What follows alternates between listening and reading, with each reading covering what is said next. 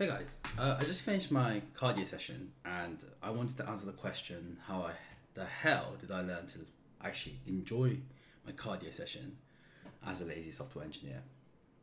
So, just a little background. Like when I first started, when I used to work in my old employer in Garrison Technologies, they gave you free food, free alcohol, and amazing socials. They pay for your lunch. They do whatever, and essentially you get fat and comfortable, and anything you don't have to think about food. You don't have to think about your comfort because you just have to think about your problem, and they give you everything else. If you're hungry, if you need a snack, go get it. If you need a fruit, go get it. It's not like they don't have healthy options. Google does a thing where they hide the snacks in a corner so that people eat fruits first. But things are free, and for my money mindset, when things are free, I'm not trading off my health. I always see that as the more easier benefit. So then when essentially I got fat, and I think by the peak of my weight, I was 95 kilos. And actually when I was my peak, so I quit my job around August 31st, that's pretty exact.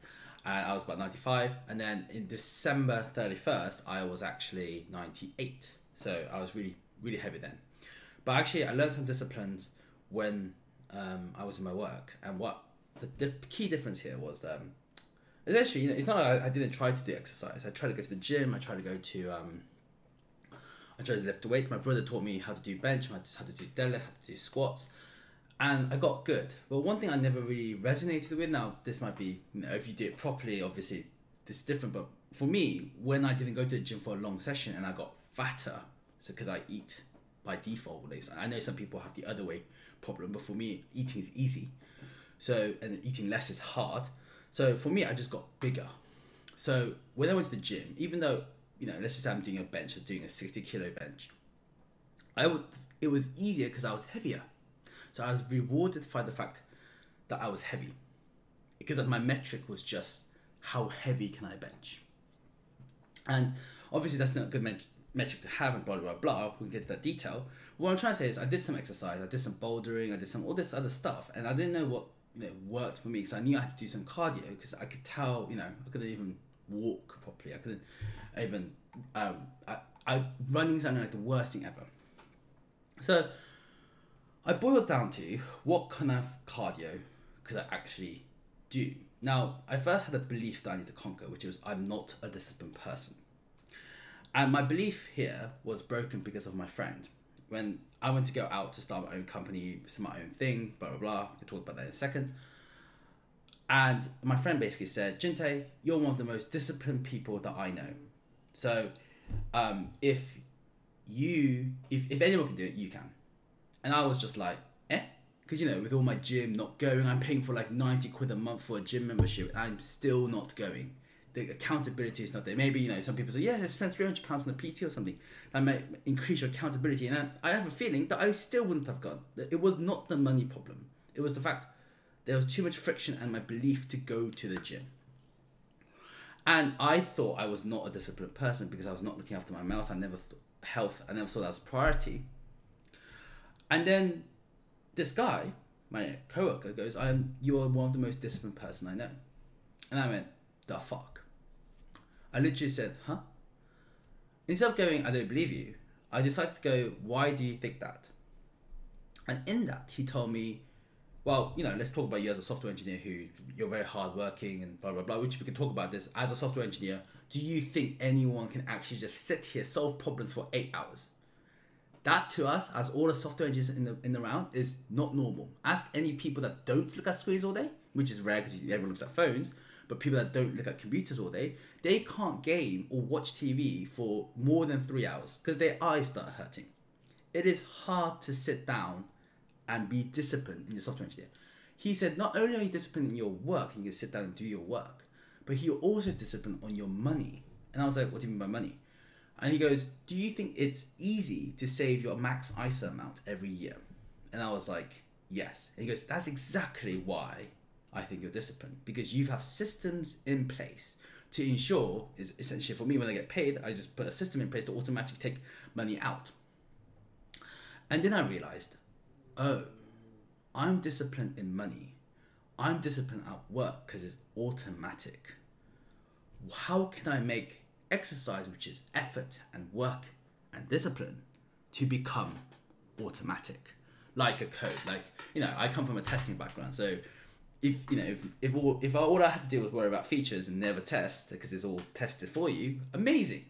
So how can I make this exercise, which I need to do, automatic? So I started thinking myself as a little program. So I'm going to start sharing some stuff that worked for me. But the first thing that worked for me is measure everything. Everything is good. So I had the Fitbit, which measured my resting heart rate, and my sleep, which is another thing. I also measure my step count, which is good. Just to get my list here. I also have a Renpho scale thing, which, you go on Amazon, and it measures your body fat, it measures your muscle percentage, your water retention, all this other data. That's cool, but the beauty is the friction is easy. You just step on the scale and it gives you all the data to sync to your phone. Brilliant. Now, the reason I knew that I need all of these metrics is because when I first learned how to do budgeting, I knew that, just looking at the money number, I couldn't see a difference. And that's how lifestyle creep happens. People just see the money and go, oh, I've got £6,000 in my bank account. Of course I have enough for a few drinks, like, oh, whatever. But a few drinks end up being like £300 coupled that with every few weeks. Yeah, you're going to have a lot of money that go down the drain. And so I needed a lot of data, lots of accurate data. Well, we can talk about accuracy in a second with weights, because obviously, if I eat something, I'm going to weigh more in the scales. So it's to be consistently inconsistent. So that's what my brother taught me, which is, he's a very gym enthusiast. So it's be consistently inconsistent with the measurement of your health. Yes, my blood pressure could be really high, and because, I started exercising or eating junk or whatever. But we want to try and minimize so if the parameters for your inputs are time of the day, food that you eat, blah, blah, blah. We're going to do just choose a time. Like, I choose waking up. And I just get on my scales. I don't even look at the data. I'm just like, it's going to be stored there. I'll process the data later. It's not about looking at your bank account. Like, if you're budgeting, if you're looking at your bank account all the time, that is not healthy. Same goes for health. And notice that my discipline for money is now being transferred to health. And I'm trying to figure out how to make it automatic. Before we go into how I actually did exercise and how I created the discipline and automation for me to exercise, I need to talk about how you are disciplined in something. You have gotten here, you have lived here today. For me, it was money management and being software. But it could be the fact that you play video games for 12 hours a day. That is not something that everyone can do. It could be the fact that you watch Netflix shows because it hooks you in for 8 hours, or you binge watch a TV show.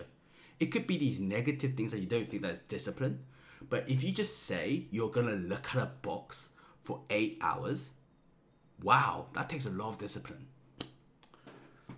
So, first thing, I need to make it automatic. Second thing, I need passive data. I don't want to think about getting the data. I just want to get the data when I want to process it to ensure I'm going the right direction. Okay.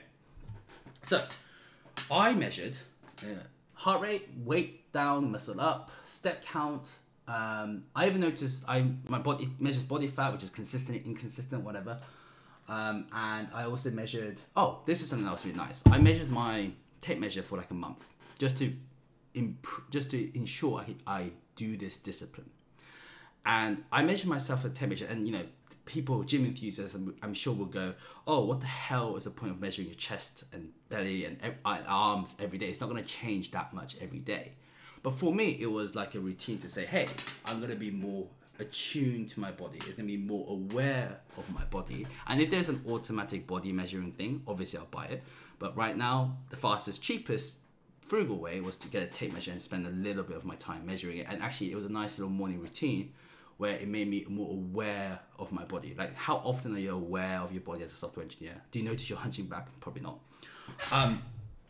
So then, once I've done that routine of getting all that data, I need to do something. I need to make sure I get in the right direction. I need to improve anything. I have options. So we can talk about how we did that. I used Google Keep. Actually, I'm going to show you. F this. Right, here you go. Right, here goes. Share my screen. What I literally did was I went to Google Keep and I made a new note. And there are a few amazing functionality with Google Keep. So let's just say morning. So as you saw, I need to get on my scales, measure myself in my tape measure. And what else was there? There was measure myself, temperature, get on my scales, and do cardio. Let's just do that. Let's just say that was the formula. So I try to do this every morning, right? The beauty of Google Keep, and the reason I chose Google Keep, was because it first has a feature where, and I know Apple Notes has this, use whatever you want. It has a checkbox thing, which is really nice because you can start taking stuff off once you've done it, which feels good. But another thing that's really good is that the next day, you can just press high checkbox and then say keep, and then go back to here, whoops, and then go show checkbox again, and then boom, it's already got the routine for you. So using this principle, I then added tons and tons of routine to my system, which is routine number 1, do this, do this. My checklist grew. And I did it to fill out my day. And at lunchtime, essentially, and everything had, you can do more discipline to work and everything as well. But for exercise, I made sure I went for a walk, because the only measurement that I could fix myself was walking. But then for me to make that automatic, there's something called dog sitting, and dog sitting it's like Airbnb for dogs. And there's an app called Rover and Paw Shake, where I just signed up, and we get dogs here now. And guess what? Dogs are here.